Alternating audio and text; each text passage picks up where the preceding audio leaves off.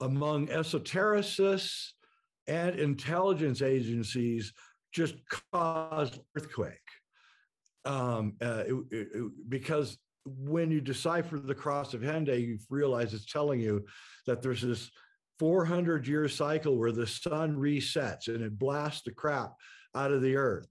And whatever side is facing the earth at the time that the coronal mass ejection hits, causing plasma storms of immense variety, which not just vitrify everything, but actually cause genetic changes in humans, animals, and it's the single most important event that happens to us on a regular basis. And the cross of Hendaye proves, because it was built around 400 years ago, that there was a secret society active at that time that understood this incredible astronomical knowledge. And of course, then that research on the cross of Hendaye led me to the Denver airport. In 1994, I walked through the Denver airport. Have you heard of the money funder's dirty secret called shrinkflation? Hello. It's like stinkflation, but it's inflation by stealth. It's where you get less and less product for your buck.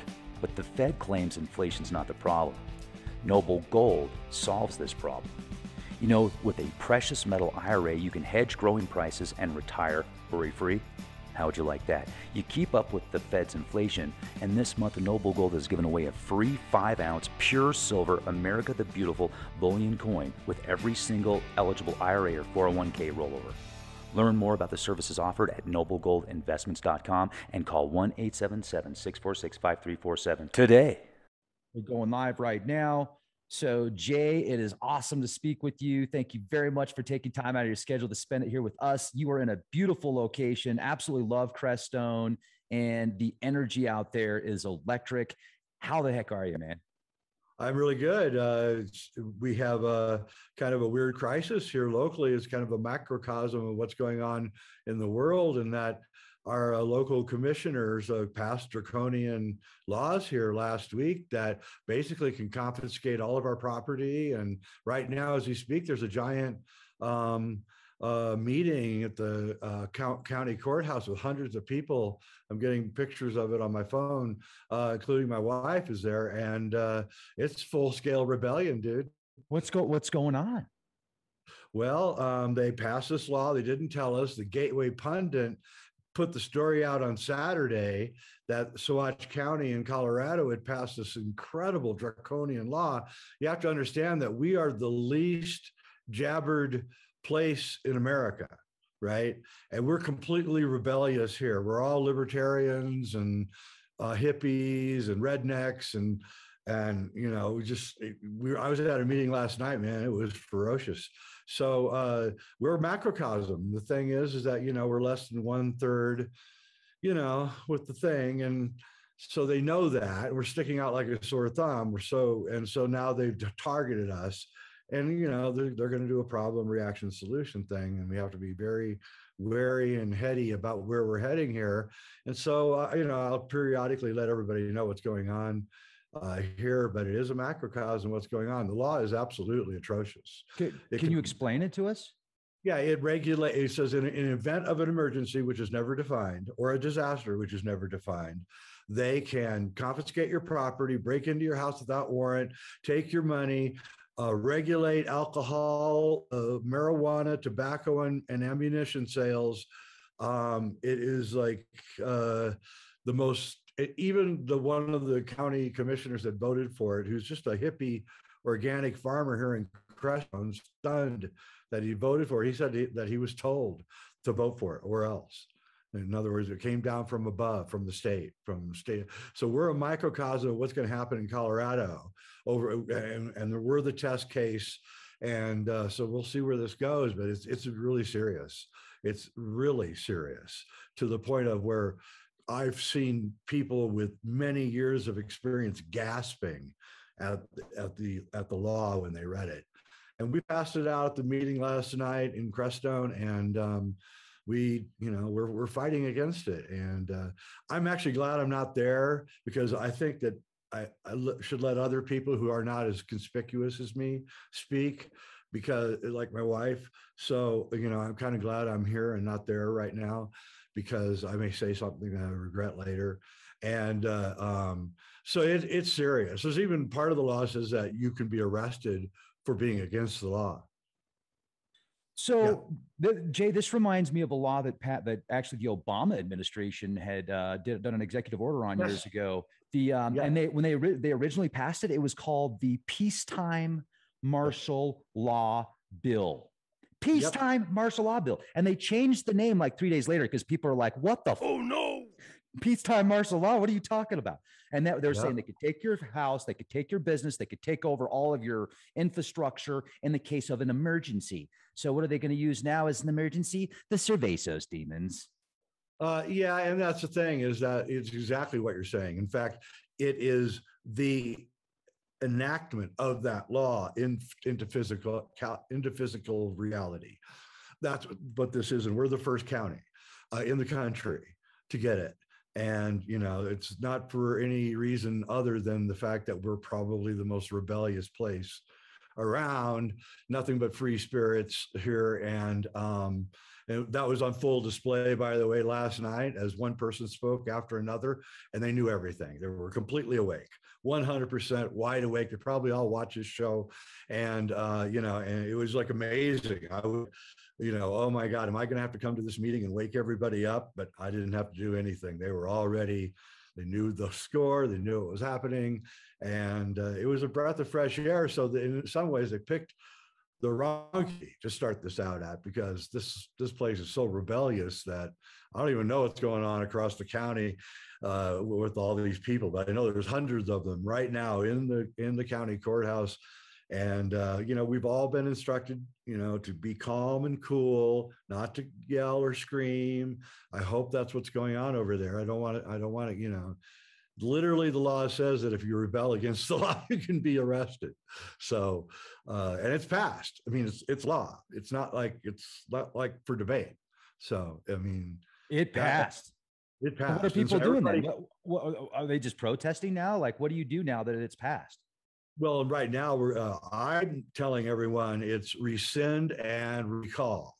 So they force them to rescind the plan, and then we do a special election, recall them, send a message to everybody in the planet that this is what happens in Colorado when you try to do this stuff. You lose your job.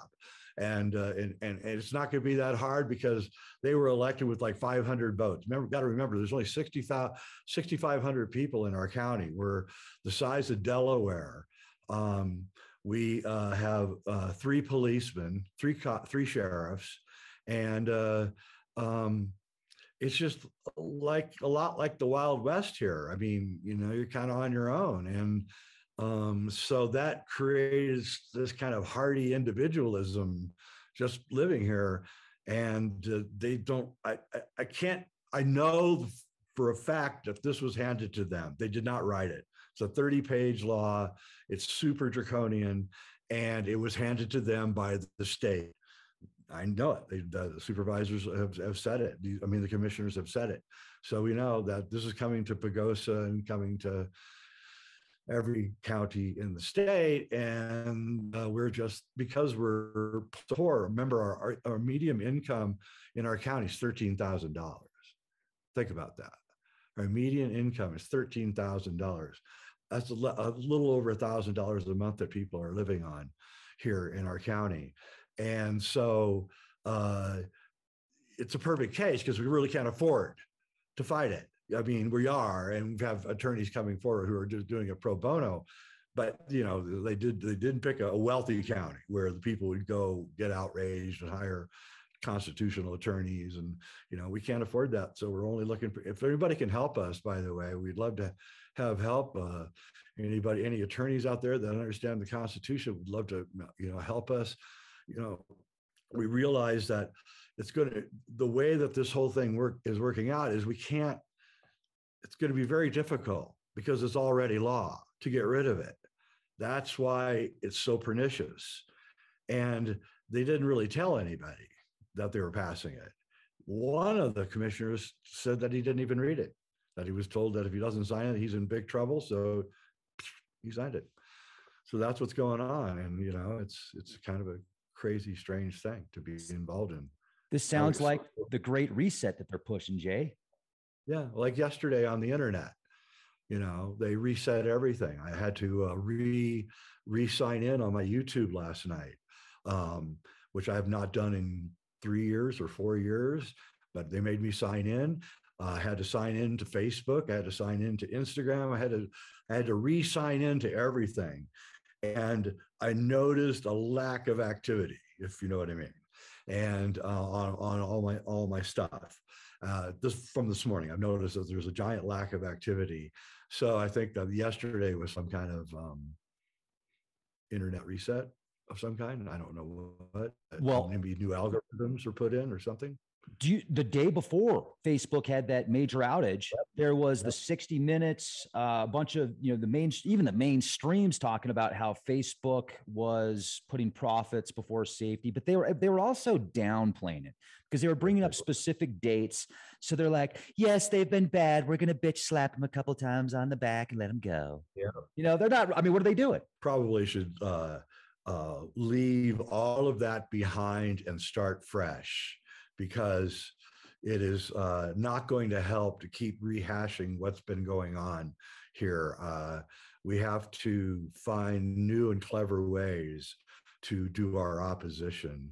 And, we all have power. We all have a lot of power, actually. And if we just start thinking about ways that we can slow down this coming chaos, apparently there's I don't know. I don't know what to do. Kind of a little bit fatigued by this whole thing. And I think that's part of the plan, is to fatigue us out so that we're like exhausted. And so I don't know what's going to happen. I'm optimistic.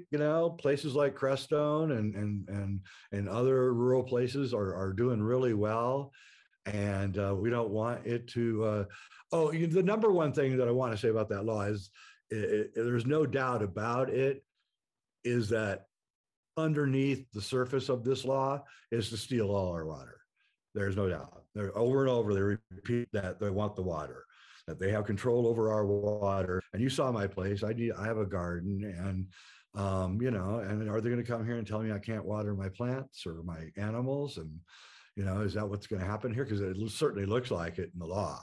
And we know Denver wants everybody's water. So for their water parks and their golf courses and, their mansions. So we have to be wary of that one too, because the whole state is really designed the entire state of Colorado is designed as a water feeding into the Front Range. And that's why any talk of like seceding from the state or joining Utah or something like that, they'll never happen. That will never happen. So it's the water that is really the issue here and nothing else. And it's fine that Denver needs water, but Denver won't even do anything to conserve water. They don't limit, how many gallons of water a household could use a day. They don't tell the golf courses that let the grass go brown. They don't tell the water parks to shut down. And so they're not doing anything to protect it. All they're doing is trying to take the people in the rural areas and take their water. And so they can't have any. And, that's really what's going on. It's kind of a shocking series of events. Jeez. I remember talking to Christopher O'Brien and you and several people about the water supplies out there. And then Christopher was telling me that he met with Rockefeller in Crestone. And then I find out Ted Turner has hundreds of thousands of acres outside of Crestone. So there's some big freaking money out there, man. You've got like the super elite, crazy rich. And then you've got some people that are doing, well for themselves, very well for themselves. But then you've got a lot of people that are just, they're living in tents, man. And they're doing it. They're making it happen. They are. And you're right. People really don't know, but the person that Marie Strong, David Rockefeller's best friend, he bought this place, okay, in the early 80s. He bought all the land here, and he bought it from Adnan Khashoggi, the Saudi Arabian arms dealer. Yeah, he owned it, and then he sold it to Marie Strong, and now it's like it's in a consortium, and no rich people. But you're right. I've heard that Dick Cheney has land here. I've heard that the guy Donald Rumsfeld just died. He had a ranch out here somewhere, and it's like, yeah, there's some weird stuff going on for sure. It's like it's some kind of zone for safety when the you know what hits the you know what, and that's my feeling. In fact, I'll even go one step further. I was talking to the matriarch of our area. All right. She's an older woman and knows everything, very wise. Right. And I said to her one day, she was at our house for dinner, and I said, hey, all these houses all out here that nobody's ever at. You drive around and there's never a car going into the driveway. You don't see tracks going in. There's no lights on. You never see anybody. I'm talking like hundreds of these houses are here, right? And I said, you know what I think? And she goes, what? And I go, I think those are the safety houses for rich people. And she looked at me with this look, and she went, well, you're a very perceptive person. And I went, whoa, right? So that's what I think is going on in this area, and probably in most of Colorado right now. I would think mountains are becoming a refuge for, everybody. They're pouring in. I mean, I was in Telluride last week, and it was like, wow, it was like being in New York City. I mean it. It was like there was so much traffic and so many people. Everybody was masked up, and every store and storefront said you have to wear a mask to come in here. And it was like, well, we're at 9,000 feet, and we're outside, and why do we have to wear a mask? And then I just said, you know what, I'm out of here. I'm out of here. I was there like 15. I wanted to eat lunch. Right. And I went to the Middle Eastern restaurant that I used to love. All their ingredients were gone. There was like two things on them. Everything was taped up. And I was like, what am I doing here? Traffic and snarling traffic. And it was just, Colorado's filling up really fast. And I've never seen anything like it. And a lot of East Coasters are moving here. So. That's going to be interesting. Now, that's another thing too, is we're seeing, I think this all is actually connecting to this great reset. And I'm going to go for the Great Awakening, Jay. I think that the Great Awakening is way better. Yeah. And so the mysteries of the Great Cross of Hendaye. Yeah. This is probably one of the most profound books on 400-year reset that many people, for whatever reason, a lot of people haven't even heard of this. And this should be on everybody's bookshelf because there's so much information in here and it's so valuable. As a matter of fact, we were talking about this, and when you wrote this shortly after, there were some things that went down behind the scenes for preparation, right? Yep. Tell me about that. Well, when the book first came out, I got on Art Bell and George Norrie and Jeff Rance. I got on a bunch of radio shows. I had a publicist. I wasn't really trying to become famous, but somehow I became famous through the process. And NASA started calling me a fearmongerer, that the sun was not a highly variable star. It was a steady state star.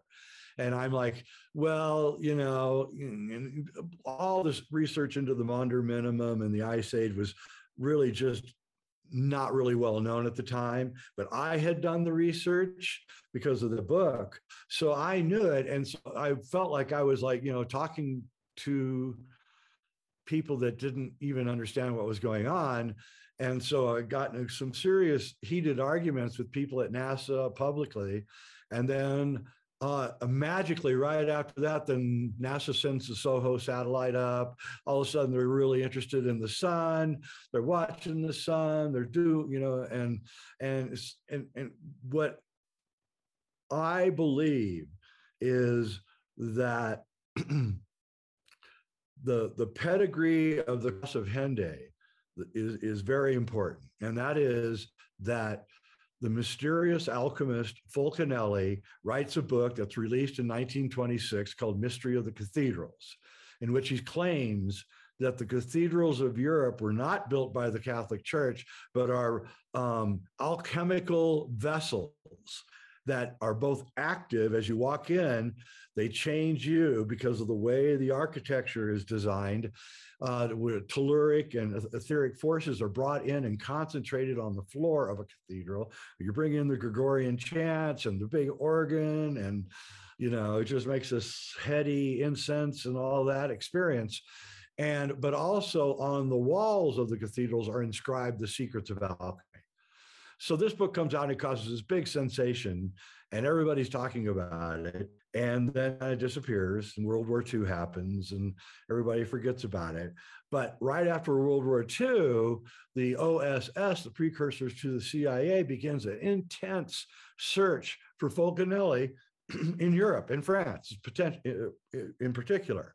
And they're going all through Paris, the left bank, and everywhere, asking people, who he is, what he looks like, trying to get sketches of him and everything. And then in 1957, the book is re-released, only now there's a new chapter. And that chapter is the cyclic cross of Hendaye. It's been added. And we know that Fulcanelli's student went to the Pyrenees Mountains in 1953 and met with Fulcanelli, who was still alive and had actually reduced his age. So when he was seen in 1929, the last time he was seen, he was in his early 80s. And then 20 years later, he's in his early 60s. So he's regressing in years.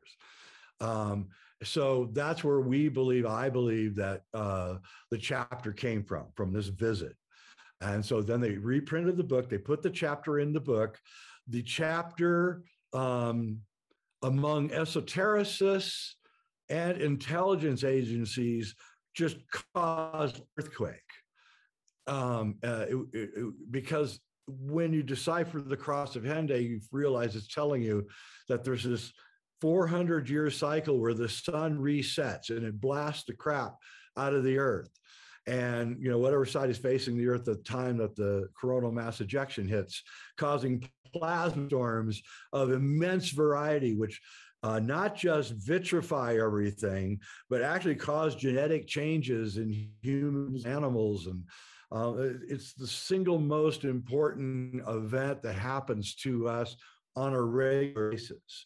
And the cross of Hendaye proves, because it was built around 400 years ago, that there was a secret society active at that time that understood this incredible astronomical knowledge. That's why the cross of Hendaye is so important. It's also why this information is being so suppressed, which is why I'm glad that you're having me on the show, because I spent 20 years researching the cross of Hendaye, and nobody asked me anything about it ever. I spent 20 months, researching Stanley Kubrick, and that's all anybody wants to talk to me about. So this cross, is super important. And as soon as this chapter comes out, a lot of strange activity happens. NASA is started. The deep underground military bases start being dug.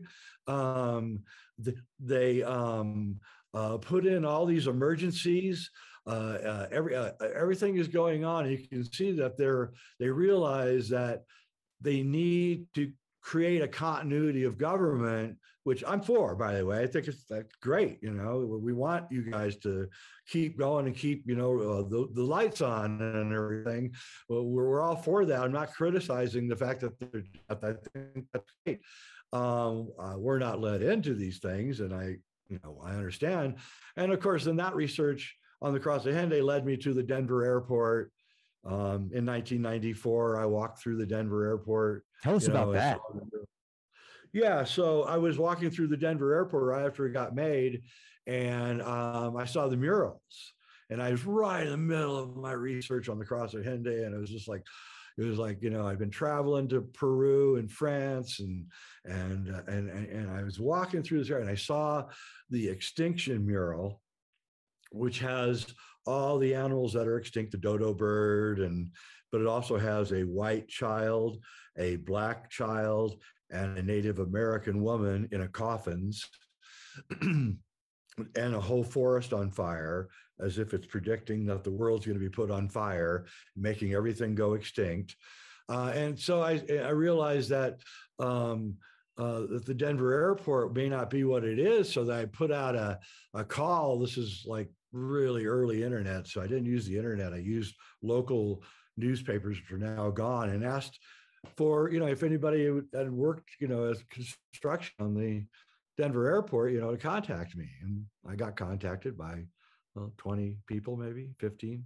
And I said, is there anything underground? And they said, yeah, there's a big, huge thing underground. We went down in service elevators with all our drywall, and we would go down and it would take like 5 minutes to get down to the bottom. And then we had areas that we could only work in. We could never go out of this one area. And we do the drywall in this one area, and then we leave at night and go right back up. And we're kind of didn't even know where we were because we were led down these labyrinth of hallways and everything. And then I started thinking, okay, Denver's, sort of in the center of the country. You're doing this continuity of government, so everybody can fly to the Denver airport, which is twice the size of Manhattan? Yeah, and fly into the Denver airport. They all have easy access. They go in a train right into the underground. We know they're underground in Colorado Springs. I mean, they're not lying or saying it. They know, we know they can do it.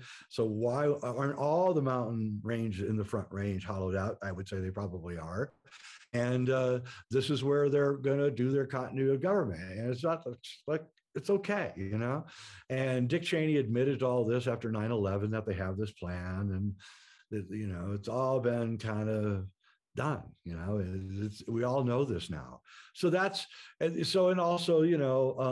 so what we have is the physical manifestation of the reaction to the cross of Hendaye and what it's saying. And, and it's definitely saying that we're overdue, right? Actually, for some kind of plasma storm.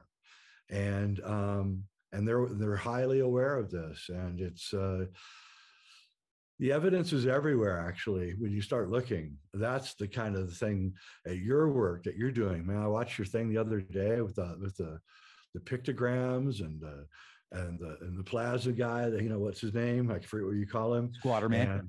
Yeah. I mean, that's just fascinating work, and the interpretations. And you can see that this is what the Native Americans here in the American Southwest, they remember this thing that happened. I don't know if it happened 400 years ago, 800 years ago, 1200. I don't know when it happened. I don't know how long these pictograms can last, under the conditions that are out here in the Southwest. But I'm so happy that they did them, because it really, for researchers like me and you, it's like, yes, this is evidence that this is real, that this really did happen, and that there are humans that remember it and put it down, on rocks and things. And so that is the big story that, they don't want us to actually understand. And it may be even what's going on here locally is it really about? It's how do we keep people suppressed so that we can do what we need to do? And so we're going to pass these emergency laws, and the disaster is going to come. And so I think that they're all connected, is what I think. I think the whole thing is just one big scenario that's been going on now since the chapter came in 1957. I think that's when everybody got alerted that, Fulcanelli doth speak. He had done a series of lectures in the 20s that were very famous in French esoteric circles. And let's not forget, there's a very thin line between intelligence agencies and esoteric circles. They blend very easily together. Intelligence agencies use esoteric terms to speak code to each other. It's John Dee, Queen Elizabeth's astrologer. He's the guy that started all this. 007 was his name, because he wore glasses that had a little hand that looked like a 7. So you looked at him, it looked like he had a 007 on his head. And so anything that's very highly esoteric is read by the intelligence agencies. And so there's no doubt that they were interested in this reprint of Mystery of the Cathedrals in the 1950s. They probably chewed it up, passed it around to everybody. We also know that in I believe it was 1939, I believe it was 1939, the guy with the funny mustache from Germany, he made a trip across southern France. He conquered France, right? He made a trip, a train trip with his German shepherds across southern France. And he stopped at all the interesting esoteric sites in southern France, which are many. Trust me, there are many. The Templars and everybody were in this area doing all sorts of stuff. And there's all these incredible esoteric places there, all associated with the Holy Grail and all these other things. The guy with the funny mustache stopped with all of them, and he finally ended up in Hendaye, France, which is on the Spain border. Okay. And as soon as his train car opened, he dashed down the train. He was a very fast walker, and with his dogs, and he went right up the hill to where the Cross of Hendaye is. And he met somebody there.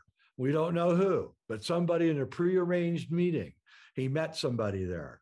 And my contention has always been that what happened there at that time in Germany and Europe was, yeah, a war, a terrible war, and people died and it was awful and, dang it. But underneath it, they were using the war as a research and development operation for esoteric knowledge. The Anunnaki were the name of the group that worked in the SS, that went from place to place looking for esoteric knowledge. Tibet, North Africa, Peru, they were everywhere. And they were in a lot of ways ruthless. They would land into an area where indigenous people were, and they would basically just steal everything and then leave. And so I believe that thing that happened in the 1940s in Europe was an occult operation of a giant order in order to prep the elites to get out of Dodge before all of this hits. And it was the very beginning of what I call Project Good, or Get Out of Dodge. And so this morphed into Operation Paperclip in the United States, and continued on until it became, the secret space program, and probably all sorts of black op projects that are going on right now. And it all began then, is what I'm saying. It all began in this little time period between 1930 and 1960. This is all these operations began, and now they're reaching the culmination. Walter Bosley posits that this goes back to Napoleon, that Napoleon was actually the guy, the progenitor of this. He calls it, I think, Project X. Like, this is a long-range project of esoteric technology, occult, to build new technologies, but also to escape. And I think it's very important to understand that they seek to escape. So all this learning everything that I've done led me eventually to the Vedic texts, and to see if there's anything in the Vedic text that would talk about this, and like completely blown away by it, because that's all it's talking about, is the Brahma at the end of time explodes the world into fire, but there's also this part of the text called the Puranas, and in the Puranas it says that the gods, or the elite, realizing that the fires of Brahma were imminent, create giant arcs in the sky and go to a place called Mahar, a planet called Mahar, Sounds where like they Mars. hide out. Yeah, where they hide out underground until the earth revives itself after the catastrophe. And in the Vedic knowledge, this coronal mass ejection becomes spiritual. This is really interesting. So what they say is that everything that dies leaves behind a spirit. The Egyptians call it the Ka. It's a spirit that is like a ghost of you that stays behind until your bones finally completely deteriorate.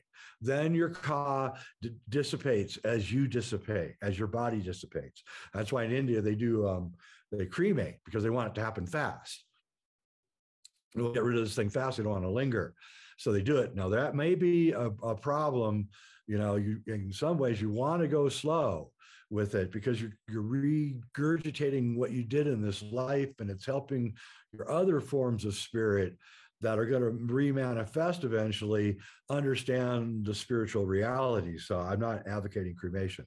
But anyway, what the Vedic texts say is that in order for the Kali Yuga to end and the golden age to begin, there has to be this like cleaning of the earth so that all the Ka spirits are gone. That's the only way that this cleaning can happen. So the Vedic texts have turned this coronal mass ejection disaster that happens into almost like a cremation of everything, so that we can all start all over again.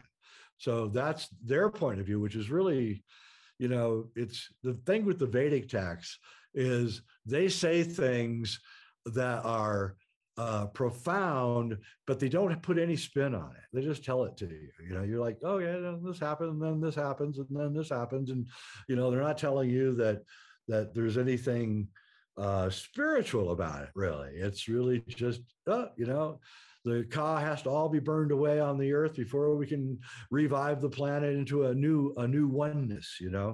And I think that there might be some truth in that. We know that there's down under the deep under in the forests of Canada, there's 2.5 feet of ash from 12,000 years ago. We know that the world burned like crazy 12,000 years ago. It ended the Younger Dryas. So, Robert Schoch, the Boston University geologist who discovered the aging erosion on this Great Sphinx, he wrote a book, Forgotten Civilization, I think it is, in which he says that what happened is that the ever created the Younger Dryas. Graham Hancock thinks that it was the comets that hit, and I think that's right, and kind of put us in a nuclear winter for 1,200 years, and killed a lot of animals and people, ended with this coronal mass ejection that I'm talking about, that was so big and so huge that it hit the earth and melted. In Seattle, the ice was 12,000. Is that right? 12,000 feet? Yeah, no, 6,000 feet. There's 6,000 feet of ice over the Puget Sound that melted almost instantly. In fact, Puget Sound is the result of this great melting. That's what it was. It was a giant glacier that just melted. And, you think about that. That's not that far north to have that much ice. So that's a lot of ice, and that's a lot of water being released. And the sea levels rose 300 feet. And so also the Robert Felix, the guy who writes the books about the ice ages, who's now dead, he got the jab and now he's gone. He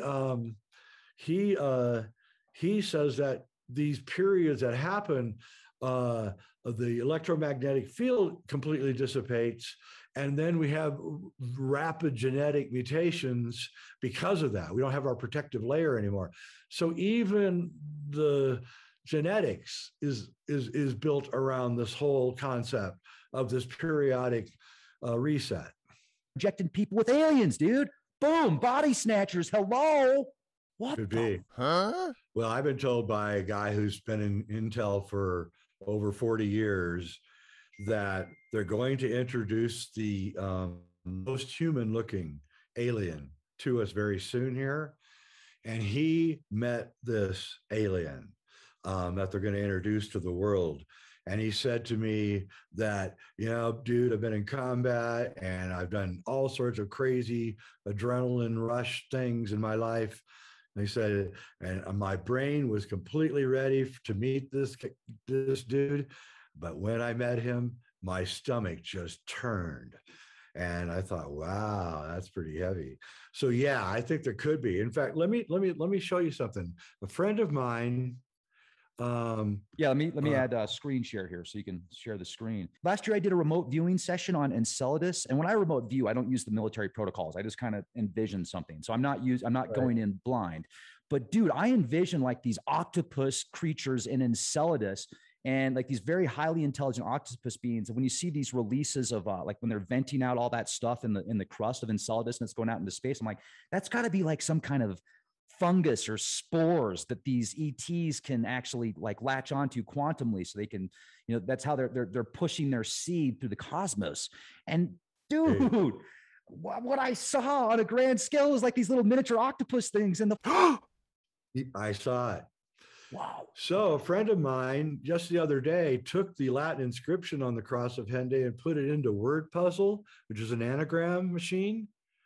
And I don't know if you can see on my screen or not, but it's just so interesting because she did this.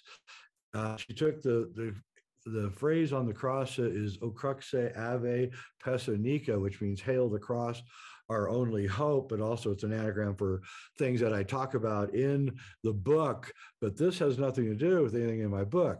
So she put it through in medical and science anagram. First ones are hey. Exposure, cases, crispin, cancer, cancerous, cures, parasites, covariances. You believe this stuff? Sky and Earth is supernova, if you can believe that. One of the variances of the Latin inscription on the cross is supernova, aerospace, inner space, concave, cavernous, cave, caverns, inner Earth. And if you actually look at the sun inscription, because I know you're into this, if you actually look at the sun inscription on the cross Hendaye, and you know about the inner Earth, knowledge or mythologies, you can see that yes, it's an exploding angry sun. Yes, that's what it is. Everybody, but if you look at it with different eyes, it's the Earth with the inner sun, and the sun rays are actually the tunnel systems which get you from the surface to the inner Earth. So it's actually a map of where the tunnel systems are to get entrance into the inner Earth. I've never said that publicly before, by the way. I just know you're into the inner Earth, and I am too. And so I've actually mapped a lot of that already. And you can probably, if you see it there, just look at the picture of the sun. That if you know about your inner Earth mythology, that if that maybe that's not really the sun, or maybe it's both, because as you know, symbols have hundreds of different meanings, right? So it's one of Weidner's laws. If a picture is worth 1,000 words, a symbol is worth 1,000 pictures. So in the science of symbology, you can see many, many things inside one symbol. And that's just one of them. Dude, your book is awesome. You've got so many photos in here also. And so I wanted to ask you about this for more than one reason, but you talk about, and what a cool synchronicity when I told you about that experience I had in Page, and I'm like, you guys are going to think I'm crazy if I tell you what happened. And look, man, it could have been obviously something else, but I'm pretty convinced that it wasn't. But then I told you about it, and then you showed me, like your wife showed me that photo, and I was like, whoa, what a cool matrix synchronicity, man. What a cool matrix synchronicity. So you write about Isis and Mary the Alchemist, the Gnostic return. Yeah. What does that mean? So Isis, the prophetess, was a Egyptian alchemist, And what happened to her was she was really, really very beautiful. And one of the angels or gods was super attracted to her. And she's like, flirting with him, but not letting him have anything. And he's getting more and more desperate for a little something. And she's like, no, I'm not doing it. No, I know you're a god and I'm just a human, but I'm not going to let you do it. You can't touch me. And finally says, what can I do, to, particularly have sex with you? And she said, well, you have to give me the secret of immortality, the secret of alchemy. And that's the only thing I will let you do. You can have me if you do that. So that's how we discovered the secrets of alchemy. They were given to Isis the prophetess, and then she passed them down through Egyptian lore, and then eventually in Europe, a woman named Mary rediscovered the secrets that Isis the prophetess had left, and that's how alchemy became prominent in Europe. And it's interesting because they're both women, and you don't usually associate alchemy with women, but yet alchemy came from two women. And I think it's even true in Chinese alchemy, it came a woman. So the secret is how to consume light. How do you consume light until you have the light within you?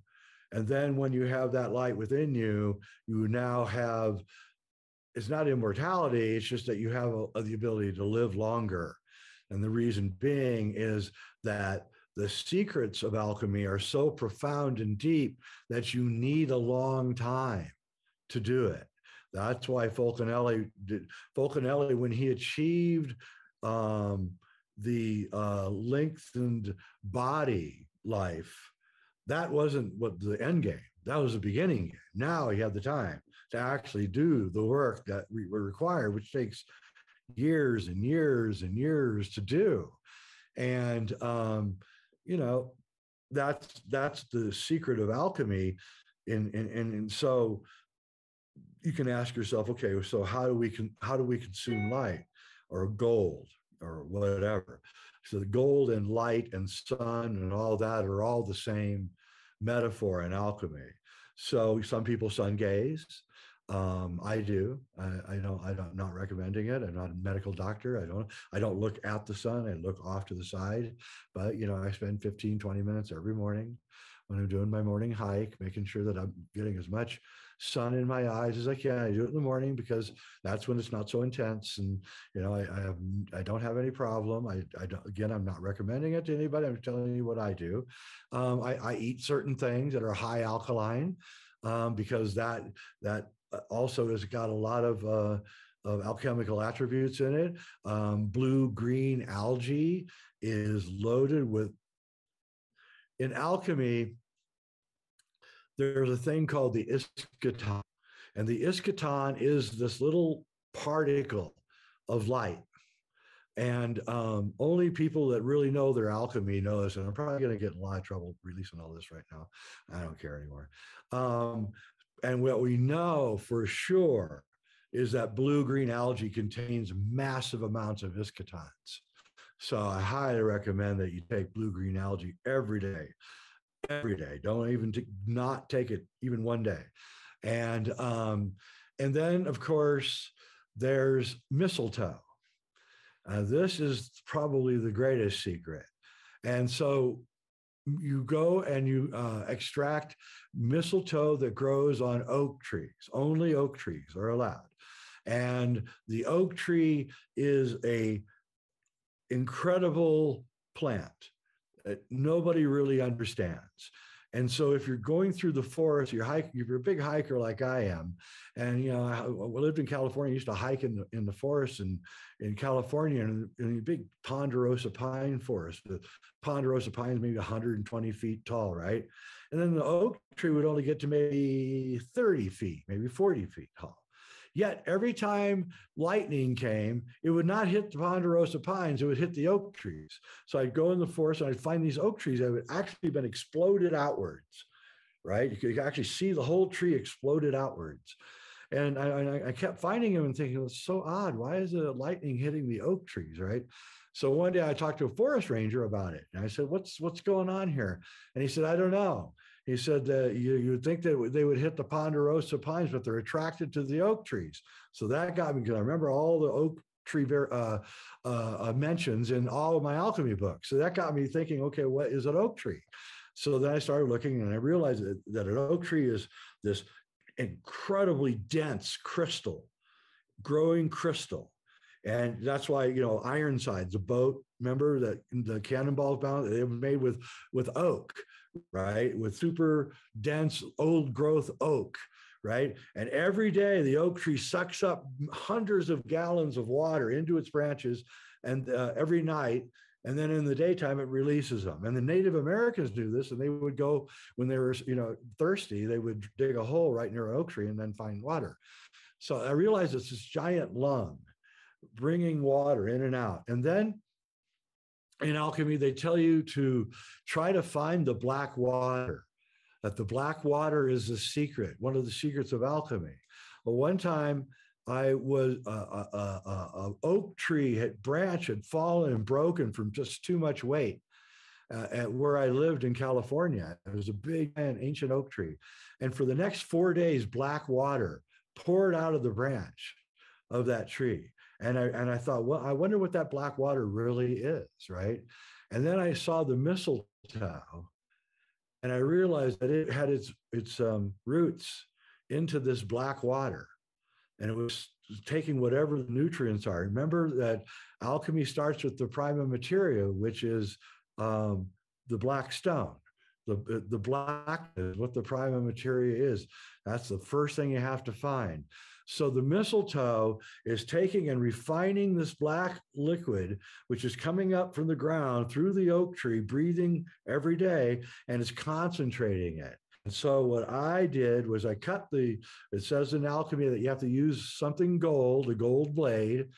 And that's because this is inherently electrical nature. That's the other thing I forgot to say, is that the electrical field around an oak tree is huge. That's why the lightning's attracted to it. Okay, so there's a huge electromagnetic field around an oak tree, where the ponderosa pines don't have that. And so you use gold, and you can't let the mistletoe touch the ground. They specifically say put blankets all around the oak tree, use a ladder, get up there, use a gold knife to cut the oak tree, and make sure it never touches the ground. Put it in something, carry it back home, make sure you're never going to cut it up, and put it into grain alcohol, high, I don't know what you call that stuff. Yeah, grain alcohol, and in mason jars. That's what I did. I filled them up, packed them in tight, put them. I did this about 10 years ago, and I've been taking that every day. And that is probably the greatest, easiest thing you can do. And the Pacific Northwest is filled with these oak trees with mistletoe. So if you're ever up there, you just pull over and grab some and take it back with you. I highly recommend that you do that. It's a sin to cut mistletoe. All of the esoteric groups going back into the 1700s, I have back here behind me, all talk about mistletoe, the power of mistletoe, the life-giving essence of mistletoe, all associated with the oak tree. There's even that book, The Golden Bough, by James, I forget his name now. Anyway, he in the 1880s wrote a whole thick book, this big, only about mistletoe and esotericism and the relationship to it. And the golden, also Robert Graves wrote a book, The White Goddess, which is all about how the goddess in Europe was associated with the mistletoe, and that we'd lost this tradition.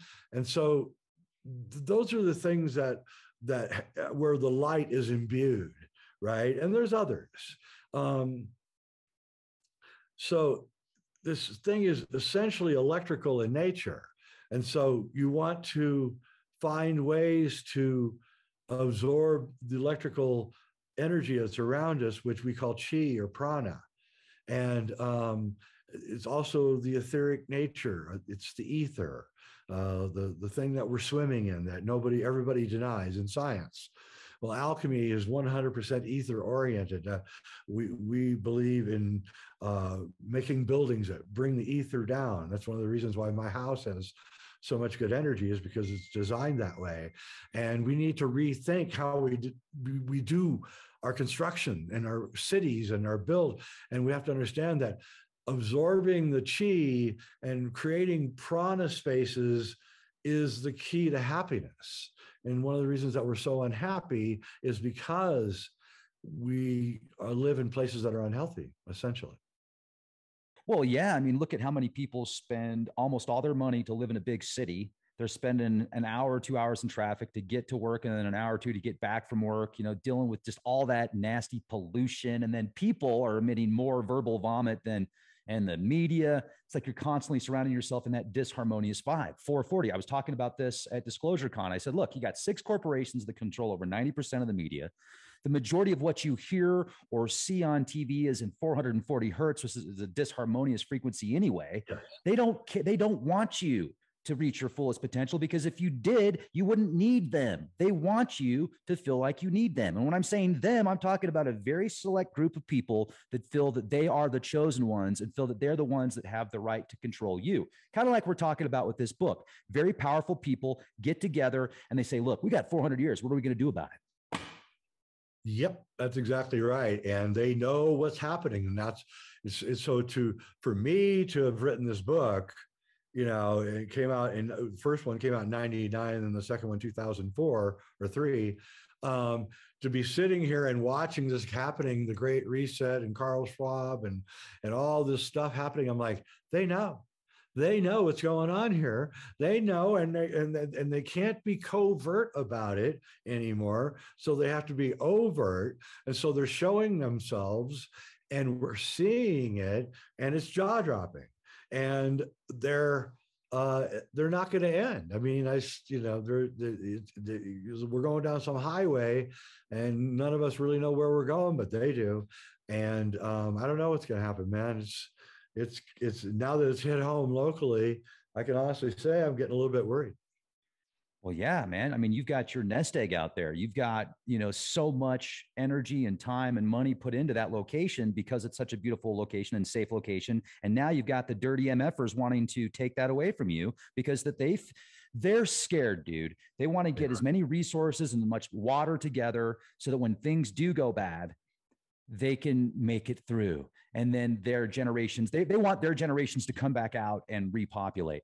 Well, let's make sure that if this situation takes place as far as a global reset, that there's enough of people like you, like me, like others that were watching our podcast, that we're not going to let these MFers turn us into machines and robots, and that we are going to be a part of the divine, because we signed up for this. My friend Rock Castaldo said that the other day. He's like, dude, we signed up for this. I'm like, you know what, bro? You're right. We did. Yep. So are we going to let them just freaking poison the planet and then blame us? Or are we going to say, look, no, you don't have my permission to assimilate me to the Borg?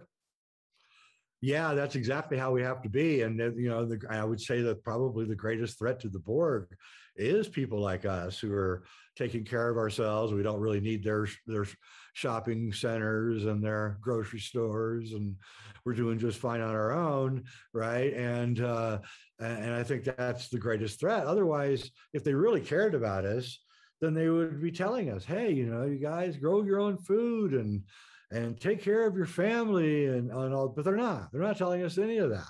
They're completely ignoring the crisis. Meanwhile, they're prepping. And I really believe that's where those shipping containers are that are missing, the 20% of them that are gone now. I think those are being used to hoard rich people's stuff. I mean, they work really well buried underground, right? I mean, you put one of those shipping containers with 3 feet of topsoil on it, it'll stay nice and cool in there. You can keep anything in storage for a long, long time, And sorry to interrupt, Jay. I was just gonna say, we can't blame people that are rich for wanting to secure their families and their livelihoods. We're talking about those out there that have so much money and so much power and so much control that they're clamping down on populations around the world. I mean, there's plenty of millionaires out there that are like, hey, man, we need to protect our family. And they're telling their friends about it and stuff like that. So I'm just stopping any troll out there that might want to start talking smack. No, we're talking about people that feel like they're our God and they're not. Schwab is not my God. He's not my God. I don't know what he is. I mean, he actually, I hate to say this, but he looks like he's probably fun to party with, man. I mean, look at him. He wears like freaking Klingon clothes and shit. And he's like, you know nothing and like it. I mean, dude, have a few drinks with that guy. I would just, I would make sure that, I was pouring the drinks, but dude, I mean, seriously. So like, he's a multi-billionaire and he's telling people that they don't have enough equality. Like, does that make sense, folks? Like, didn't Stalin the smart people first? Oh, yeah. Yeah. And the farmers, the kulaks. Yeah. That's the very first people that were the PhDs and the farmers.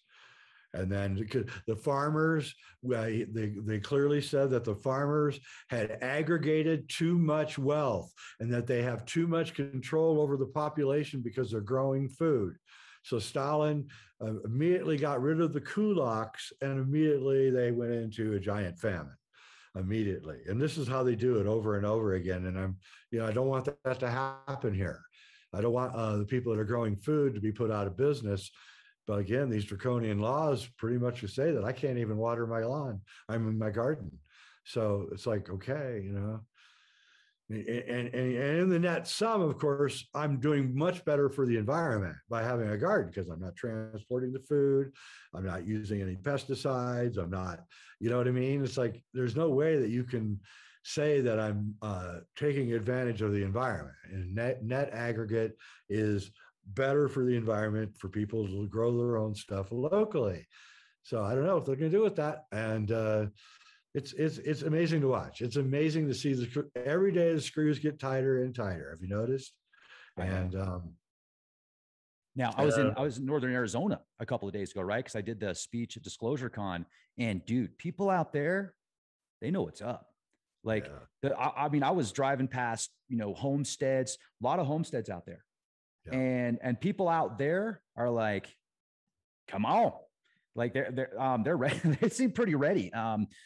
And I'm not going to say much more, but out in that area, I noticed like the Northern Arizona area, the Four Corners area, even all the way up into Crestone. Like you said, the thing that makes Crestone different is you had mentioned it's a very small population, very low income. And there's a few people, super elitists, that have so much land out there. And then the water and the location, that is I mean, if that does spread like wildfire, there is no way that this country we are in anymore is anywhere close to what it resembled 30, even 20 years ago, man. Yeah, I would suggest that everybody contact their local county commissioners and tell them that if you try to pass this law, you're going to be in big trouble because you got to shop with us. You've got to be in the same communities with us. That's what I told my wife. She's at this meeting right now. That's what I told her to say when she has her 3 minutes, right?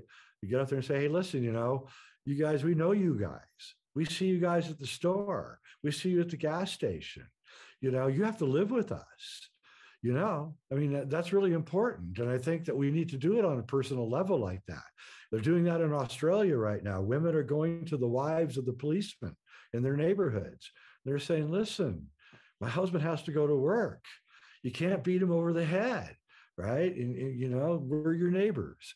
And I think that's got to be the tack we take because violence and screaming and shouting looks like mental illness. And, there's way too much of that in the world right now. So I think it's time for us to show that we're the cooler heads. The ones that are not choosing to be part of the board, we're the cooler heads, not you guys. We're the ones that are not going to hurl insults at you. We're not going to threaten you with violence. We're going to cajole you through friendly conversation. We're going to tell you that we have our own rights. You need to respect our rights. And if we don't want to do something because it's my body, my choice, you need to respect that. And I'll respect your rights too. So a mutual respect has to happen here. And if they don't, well, here's the thing, Rex. The American Revolution had 5% of the population behind it? 1/3 of this country is refusing to join the Borg. That's a lot more than 5%. And so I think that that is worrying them a lot. And what I think they're actually worried about more than anything else is what I call euphemistically Paris 1789. That's what I think. I think they're very worried about that. And in the age of internet and everybody knows what everybody looks like, it's really hard to get a, you know, in 1789, you could have put a disguise on, jumped in the carriage and got out the back door and maybe escaped, you know, to Spain or somewhere. But I don't know. There's nowhere to go anymore, and everybody knows what everybody looks like. And so I think they're worried about that. And, you know, I'm not advocating it. I really actually advocating the opposite. I'm advocating that we, instead of doing a top-down great reset, how about we do a bottoms-up reset? Or Great Awakening. Yeah, the Great Awakening, in which we abandon the cities, we create community, we grow our own food, we take care of our children, we play music, we dance, and we love each other, and we live our life, and you leave us alone. And if there's a disaster or an emergency, we can handle it. We've been handling it for 20,000 years or whatever. We can handle it. I've been in many emergencies. I've been in tornadoes.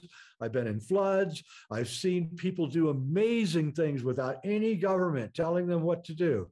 I've seen people pull trees out of ditches that were causing flooding, right? Just taking their pickup truck and putting a chain on it and then doing it. No government told the guy to do it. He just did it. And he stopped a massive flooding that was going on.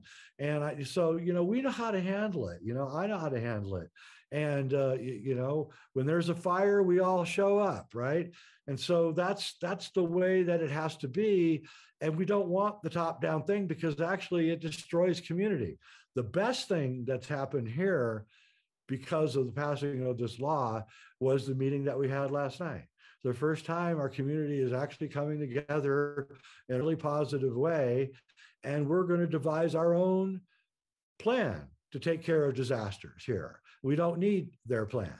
And we're not going to confiscate anybody's property, and we're not going to take anything from anybody. We're going to all just get together and help each other. And I think that's what has to happen. We're also going to have to start policing our communities. We're going to lose the funding is going to eventually dry up, and your sheriffs are not going to be able to do the things that they can do now. Gas prices are rising, everything is going up, and so we have to become more localized, and we have to do our own policing, and not vigilante style, but I mean, when you see something going on, you need to do something about it, especially if it's harmful to the community, and not in a violent way, but in a community oriented way. So we need to create all these new things, and we're going to need to grow food and pass it around to our neighbors, because everybody's going to be starving and hurting here in the near future. And we need to rethink everything we're doing real fast. Well, and also education is so important. And we look at what has happened over the past 20 years, right? You talk to these younger generations, and the majority, I've noticed, seem to be very compartmentalized, unfortunately. And so education is so key. We have to figure out a way to create a new school system, like true education, where kids are learning to think. They're not learning to regurgitate, right? Because that's not learning. Like, well, I repeat this, I read this, I repeat, read, repeat. That's great. I mean, that's awesome, but computers can do that too. So why not learn how to give these new generations the tools that they need to really be like superhuman? And because it's so much in the mind, man. They control our minds, and that controls our attitudes, and that controls our realities, because you've got a box within a box within a box within a box. So we open up the box. And I think that also at a very young age, that's probably when, if you're trained a certain way, to think a certain way, or to be a certain way at a young age, that's going to have a much bigger impact than when you learn it at 50 or 60 or 30 or 40, whatever, just because, it's like everything is new and exciting and da, da, da, da. So, but they knew that, And what did they do? They took over the school system. They indoctrinated the whole world, man. Almost. There's little slivers of us out there that know what's going on. You know, something weird, Jay, is I knew about all this stuff 30 years ago, dude. Before the internet, nobody ever told me. I just knew it. And I was like, I was speaking it. I would literally have people just like sit there and listen to me because stuff would like flow out of I was like, how do I know this shit? I don't know. And I wonder, man, like what we're doing, you and I right now, are we reliving our past lives in a way of like, okay, we're going to the same places. We're uncovering these, like all this Knights Templar stuff that I've been uncovering, these petroglyphs and the small people. We were just talking about that. And it's like, wait a second, man, we're going back to maybe where we were in a past life and we're bringing it back to life. Yeah, I think that's why they call it research, right? It's something that we're looking back at, we've already done. And and you know, like the explosion in the exploration of our reality is what we're really talking about. And the acceptance of ideas that, I'm like you, man. 30 years ago, I was, you know, I believed in little people and, you know, I'd seen a Sasquatch and, you know, and I believed all this stuff. And I couldn't quite understand why no one else believed it or why it seemed so unbelievable. And now I think everybody's starting to catch up to it, and that's great. And I remember Zbigniew Brzezinski, right before he died, complaining about the Great Awakening. I don't remember that YouTube. It's like, they're waking up too fast. You know, it's like, and I thought, yeah, they are. And there's no putting the genie back. They've tried to in the last 2 years with the internet, but it's not working. We just find new ways to go around it, and so there's nothing they can do to stop it. So and I think they're trying it one more time to do something, but I don't know. But you know what we have to do is we have to oppose them peacefully and throw cogs in the wheels when you can to jam up the thing. You know, there's millions of things you can do. Cliff High has a show on BitChute, which is really good because he's always kind of teaching you how to, like, you know, jam the system. And I think that's kind of what we have to do. We can do that, by the way. It's not that hard. There's a whole bunch of things that if you just start thinking about it, you could do that would slow everything down and make everything go slower, because that's what we need now. We need time. They're moving really fast. And so I don't know. And then, everything is happening so fast that, you know, shows like yours become the only thing that you can watch, just because it's like, you know, the news is useless. Just like maybe 5 or 6 shows on YouTube that I watch, and I just watch those, and that's it. And that's all I watch, you know. Ice Age Farmer, David Dubine, your show, Oppenheimer Ranch, you know, it's like not very many. Your show's great. I mean, you got some great guests and you got a great mindset too. Reality Check, folks, for those of you, if you didn't know, Jay has an awesome YouTube channel. It's called Reality Check. And dude, I am so impressed with like your vibe, just your energy. Every time you have a guest on, you just got this really positive vibe that I'm like, yeah, man, I could jive with that. Yeah. I try to, that's what I try to do. Like you do. I try to put the positive spin on what's happening here, because it's just, you know, it's easy to get negative, but excuse me here, but you know, creating a sacred space in your house, so many positive things that you can do. And I think that I'm using that show to try to help people realize that although we're living in darkness, you can, in your own private space, create a place of light and healing. And I think in these times that becomes more important than ever. Right on, man. And I wanted to show off your book one more time here, The Mysteries of the Great Cross of Hendaye, Alchemy and the End of Time. And share with us another excerpt out of this before we finish up this awesome podcast. It's been rad, man. Well, let's see. Okay, so Fulcanelli tells us that the Latin inscription is telling us of a place of refuge from this coming disaster. So this is like 1987. I read this. So I wrote down the inscription. I carried it around with me. It was pre-computer internet and all that. And I would just look at it when I was meditating or waiting for someone. I pull out my wallet and I just look at the inscription. And one day I was waiting for someone to get off the bus or something in my car. And I pulled it out and looked at it, and I looked, and all of a sudden the inscription kind of, like they do in movies, it kind of started moving around. And all of a sudden I read it, and it said Inca Cave, Cusco, Peru. And exactly the letters that were in the inscription. And that's what it said. And I was like, whoa, Inca Cave, Cusco, Peru, the place of refuge. So I went to a rich person that was a patron of mine, and I said, hey, can you fly me to Peru? I got to go to Peru. And he goes, okay. So I go to Peru, and this is in the 90s, early 90s, and I find these cave systems everywhere, right? Giant ones and tunnel systems that are going for great distances. And I have a guide, he's showing me all these tunnel systems and everything. And I'm like blown away. So I write my first book in 1999. And I mention all this in the book. I would go to Peru and I find these tunnel systems. I'm thinking, here we are 12,000 feet up, so you wouldn't get any flooding.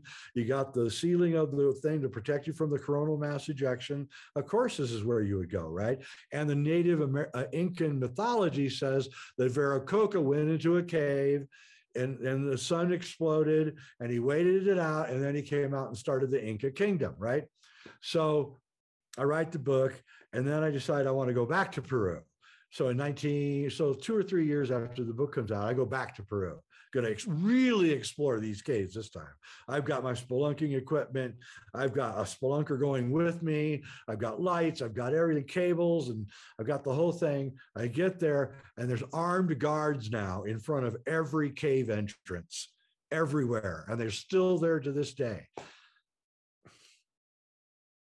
So that's my final story on the cross of Hendaye. Whoa. Yeah. Man, that's wild. Yeah. Dude, thank you for sharing that, man. That's an awesome testimony. I mean, you're so lucky you got to see that before it went down. Yeah, now no one can see it. It's sad. I think I blew it. I think when I put the book out, I told everybody, then all these tourists started flying down there and going spelunking, and then they said, stop it. They'll find the entrance, because that's where the entrance is. One of the entrances is in Peru. Well, dude, okay. And then finishing. So a couple of days ago, we're out at this location where sacred ground. Like we're talking to the Zuni people. This is like the Temple Mount to the Jewish people. And we were, did I say that right? Did I use the terminology right? I hope so. Anyway, very sacred ground. And we find well, yeah. Well, guess what you didn't see? I haven't uploaded it yet. We found 2 giant stone rocks that had carvings from 1900. The first one said the door, September 11th, 1900. Wow. And so I'm with my friend Scott, and he's with his wife and his wife's sister. And Scott's 6'6", weighs 350 pounds. He's Anunnaki, dude. He's a big boy. Maybe not Anunnaki, but I'm just playing, but he's a big boy. So we see this massive stone boulder, or not a boulder, just a stone, like it's almost like a door, right? But it's this freaking thick, and the thing probably weighs at least 2,000 or 3,000 pounds.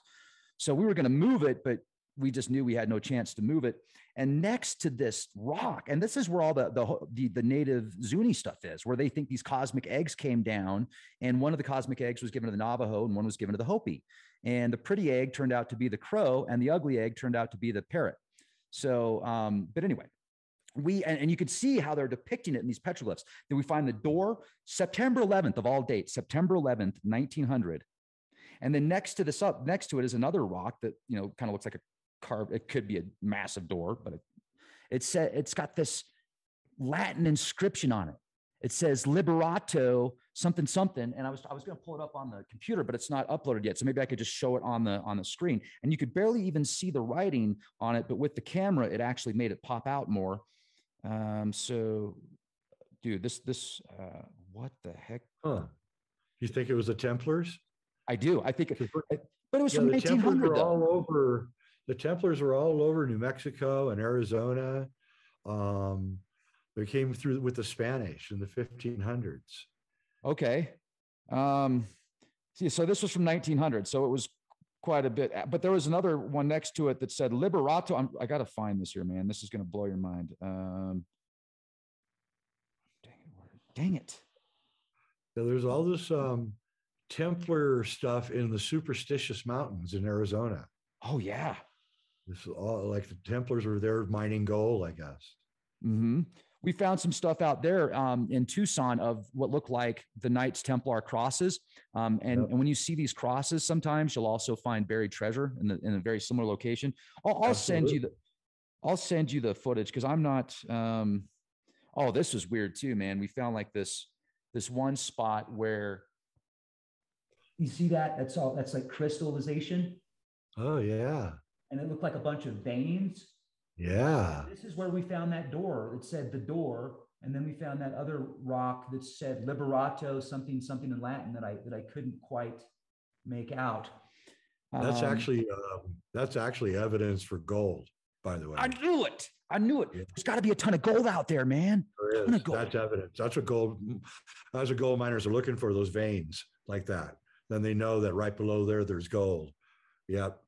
That's okay. So they were probably from 1900. They were out there looking for gold. They found that. They put on that rocks. But then where'd they go after that?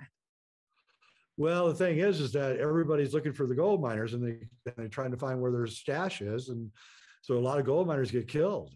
I mean, it happens all the time. You go to the town, you hand in your gold to get cash. Everybody in town starts talking about you. You're spending money at the saloon, and and everybody knows it, and you're buying drinks for everybody, and then you still go back to your mine and you get followed, and it happens all the time. Yeah, I'm really interested in all of this. It's like the Southwestern lore of the miners and how I think you probably found a mine is what I think is what you did.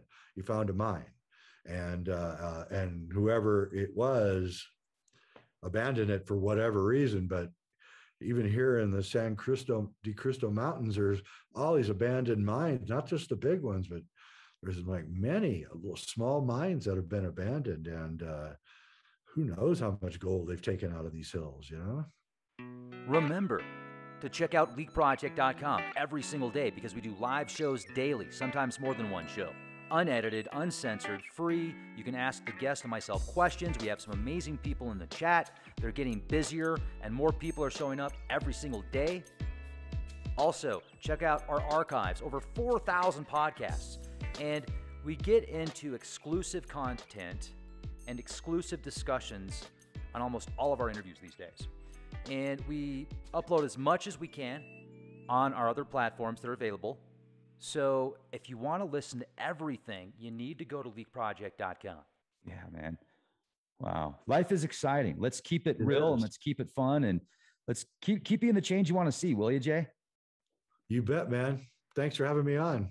Thank you. Let's do this again sooner than later. You bet. Awesome. Thank you, everybody, for being here with us. Make sure to hit the bell and go over and check out Reality Check on Jay's YouTube channel and be the change you want to see, everybody. Love you.